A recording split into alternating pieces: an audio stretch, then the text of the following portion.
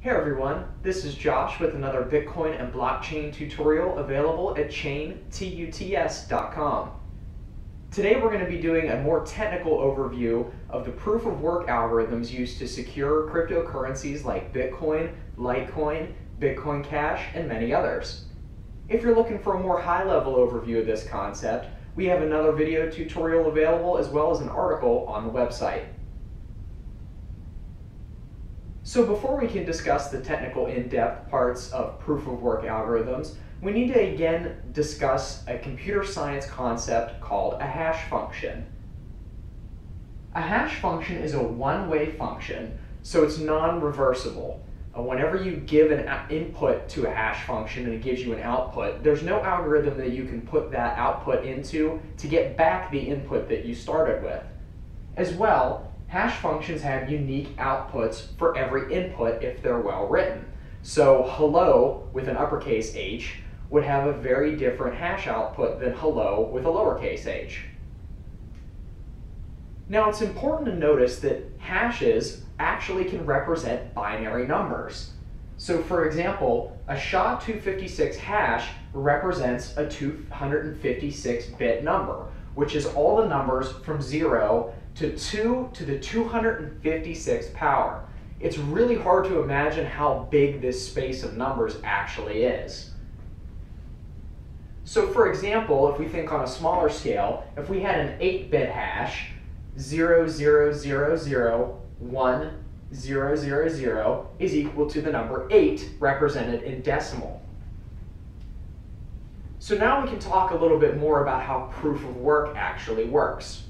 What proof of work algorithms look for is a sort of magic number called a nonce.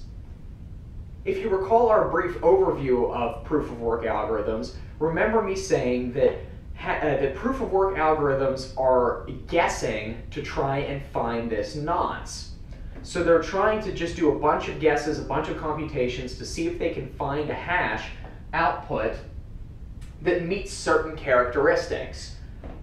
And the nonce is the number that you add on to whatever sort of message you're hashing. In Bitcoin, for example, this is the block header, to try and find this output that meets these characteristics.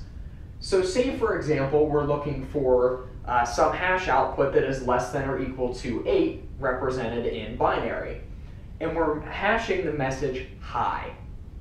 So what our proof of work algorithm would do is it would start at the number 0, add that on to hi in a binary format, and run it through our 8-bit hashing algorithm.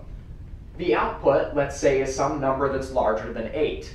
That's not what we want, so we continue guessing and guessing and guessing until we find a number that meets that characteristic.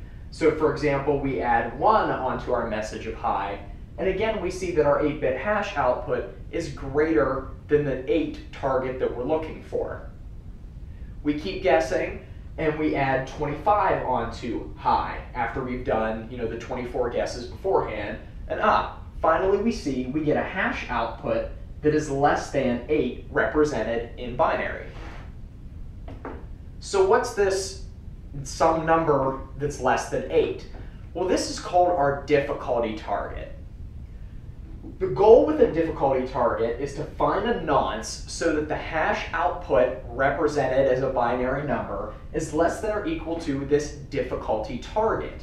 So for example, if we have an 8-bit hash and our target is 8, we're looking for a hash output where the message plus the nonce guess that our proof of work algorithm is looking for equals some number represented in binary that is less than 8, that difficulty target.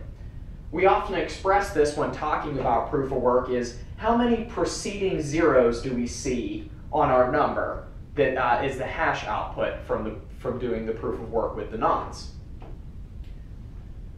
So what's interesting about this is the more preceding zeros that you're looking for, in other words, the lower the difficulty target number, the harder it is to find the guess that gives you a hash output that's less than that difficulty target. So if you have some difficulty target where you would only see 1 or 2 zeros preceding the hash output, it's pretty easy to compute a guess or a nonce that gives you that output. However, the smaller and smaller the difficulty target gets, the harder it is and the more computation has to be done to find a nonce value that gives you a hash, resulting in a number that's less than that difficulty target. Again, in Bitcoin, the data that we're hashing is the block header plus the nonce. So the block header metadata for the transaction serves as the message, and the nonce is included in that block header, so that the hash of the overall block header and the nonce gives us some hash value that is less than the difficulty target for that block.